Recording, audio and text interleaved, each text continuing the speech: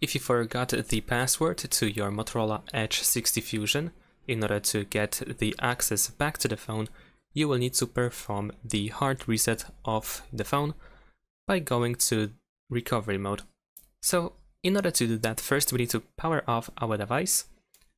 Let's give it a try. We're gonna press power button and volume up button at the same time and choose power off. If you can power off, then that's good. Once the device is completely off, then you can press and hold the power button and volume down button until you are in the fast boot mode. However, if you cannot turn off the phone because you are asked to enter the password, in that case, first we need to force restart the phone to be able to go to the recovery mode.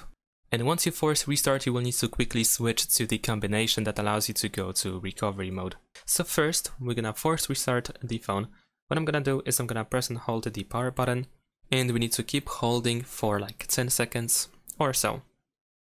So just keep holding until the screen turns off.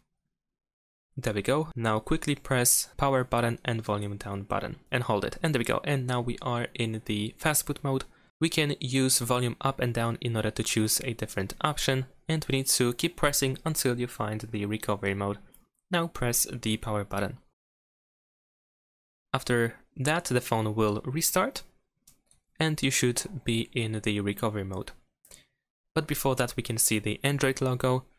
In that case, we need to press and hold the power button, and while holding the power button, press volume up.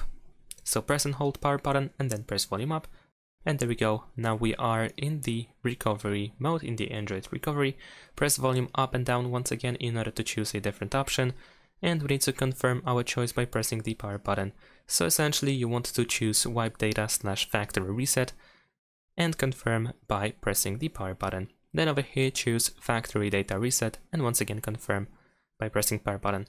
And since it is the factory reset, we will get rid of pretty much everything that you have on your phone. Hopefully you made a backup of everything of your files so that you don't lose them forever. Unfortunately, if you didn't, then you will lose everything that you have on your phone on the internal storage. This should not, however, affect the memory card. And that's it. Thanks for watching, leave a like and subscribe to my channel, and see you in my next videos. Bye!